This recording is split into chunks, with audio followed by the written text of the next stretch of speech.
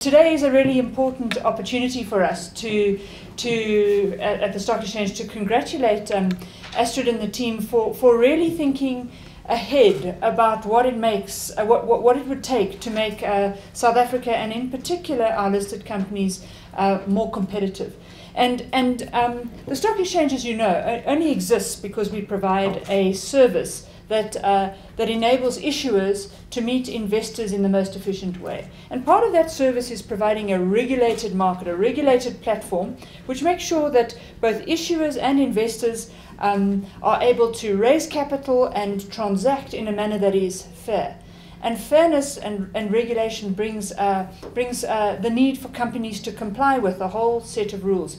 But as a regulator, we really do feel that it isn't about making it more difficult. It's about actually enabling companies to do what they do as efficiently as possible. So we spend a lot of our time looking at our regulation and saying, we need companies to meet certain regulatory standards, but how can we make it easy for them to comply?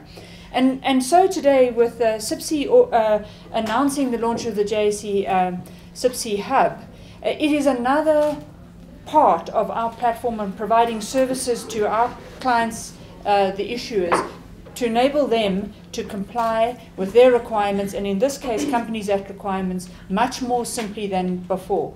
A large part of what we do is service delivery. We need to be able to provide efficient, quick services, especially for larger entities who have transactions in which time is of the essence. And we found that our transactions play a significant role, or can have a significant impact in delaying or facilitating those transactions. And so that's where the idea for this was born, out of our desire to provide a better service to companies that represent South Africa and our local economy, and of course internationally as well, but this is really focused on listed entities and their subsidiaries. So we're providing an initial offering here at the JSE, which will expand over time.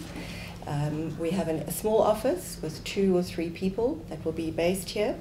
The service will be primarily electronic, in the sense that we are asking people to email, or listed entities to email their documents to us, and we will provide an expedited service for those transactions here.